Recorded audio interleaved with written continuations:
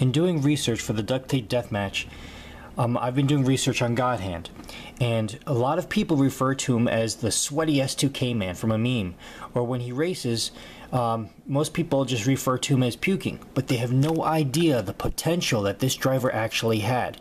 He is one of the greatest drivers at Initial D, and he's so misunderstood. So I wanted to make 3 different videos specifically about God Hand and his technique, and I hope you guys enjoy. Introducing Dr. Toshiya Joshima, also known as God Arm.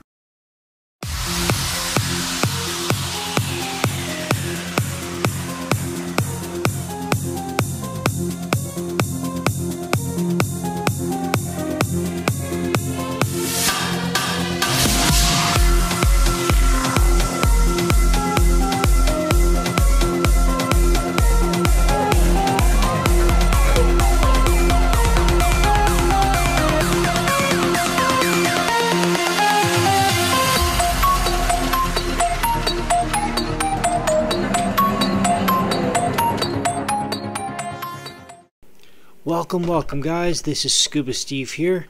This is video number 3 out of 6 videos. We've already discussed in the first video Takami's technique.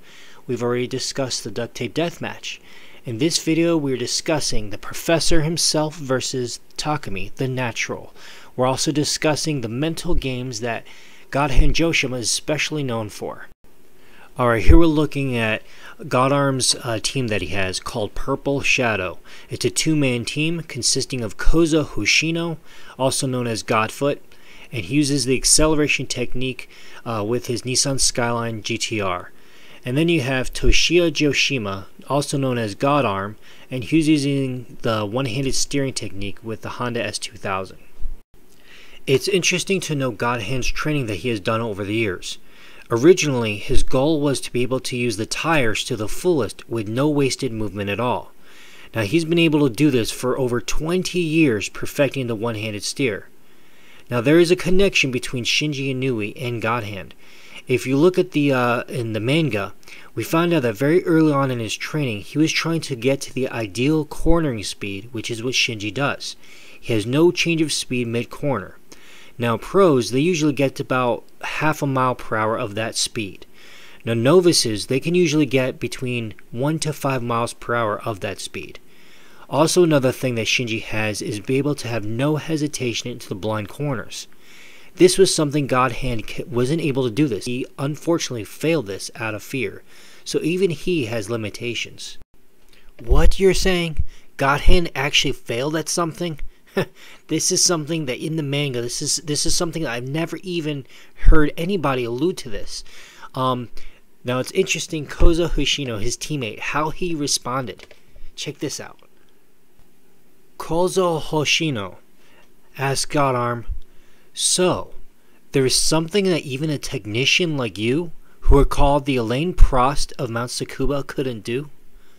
"I'm only human," he says. Well, who is this Alain Prost? Alain Prost. He was a French F1 driver in the 1980s and 90s. Now many people know him for his rivalry with Senna. He was nicknamed the Professor, a 4-time F1 world champion. He had many nicknames. Some of them were the French Assassin, a master strategist. He was cold, analytical, using cool-headed logic. He used a smooth driving style fashioned like Jackie Stewart. He had a sixth sense of what other drivers would do. He used an intellectual approach to competition. He would conserve his brakes and tires, leaving them fresher for later in the race. BellyUpSports.com said, while others play checkers at 200 miles per hour, Prost played chess at 180 miles per hour. Prost said, "My ideal is to get to the pole with minimal effort to win at the slowest speed possible." God Hand's personality matches that of the Professor, the thinking driver.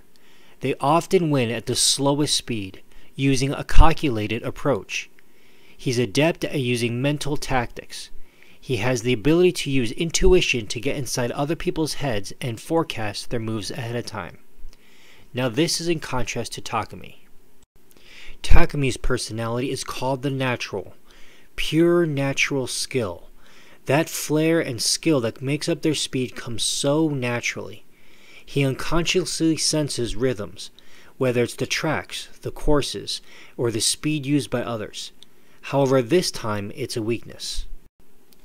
Hoshino says of his teammate, Joshima, or Godarm, has learned how to control the car behind him while he's up front. He messes with the rhythm of the car like a premeditated crime. He describes Godarm as a perfectionist.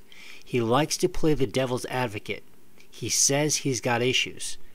In fact, he called the process of the mental attack that he uses perverse. So how does Godhand do this? How does he mess with another person's rhythm? Well, first we're going to figure out what actually creates a person's rhythm. Because you have different types of rhythms. First you have your personal rhythm, your competence with your vehicle, and then the track rhythm. Your personal rhythm involves your mind, your body, and your spirit.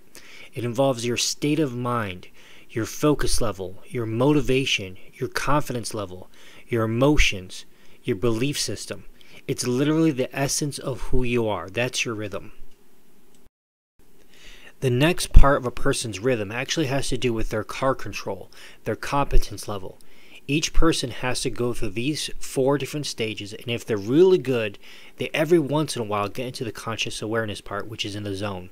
That also is another part of a person's rhythm. Every track has its own personality. Some have more straights, some have more turns. Now you want to look for subtle changes that can possibly change where you need to focus harder on. It could be a spot where you actually have to brake really, really hard, or where a change in the turn radius. These are the things that you need to take a look at, because that changes the track rhythm. So Godarm's goal is to be able to crack a person's rhythm and focus. It's like taking an axe to a piece of wood. He gets that little wedge in there and he starts to crack deeper and deeper and deeper. Until sooner or later you don't even recognize where the rhythm of the track is, or your car control gets all messed up, and that affects your personal rhythm. He does this actually using the push-pull dynamics of racing. What does that mean? What are the push-pull dynamics? Okay, you have push-pull dynamics. This is to show that the two cars are not separate, but they're actually connected to each other by paces, by their rhythms. The front car in front has the ability to set the pace, and it can force the driver behind to go either faster or slower. They're the ones that set the rhythm. Now the car behind, they can put pressure from behind to force a mistake. If you've ever had a police car behind you, you know exactly how that feels. You can feel that pressure behind you. You don't have to look in the rearview mirror. It's there. You can feel it. During these dynamics, you can take an advantage of a person's pride in a braking battle or a brake feint. There's different techniques that you can use to take advantage of these push-pull dynamics. When I was younger, I did a lot of running competitions, like the 5K and 10K, and I learned something really important. Competition is not just about physical strength or speed. It involves mental strength. My trainer, Brian, before he died, he explained it this way. Running up hills separates the men from the boys. What happens is when you're running directly behind someone, you can actually put pressure on them. And then you gradually pick up the pace till you're right beside them. And then you push yourself even a little bit more till you're just a little bit ahead of them. And that will gradually sap a person's willpower and their mental strength. And then quickly you spread a gap between the both of you. And that way you can actually push them past their mental breaking point. And that's how I learned that it's not just about physical strength or speed. It's about mental strength. Bill Aberlin actually has the same type of concept.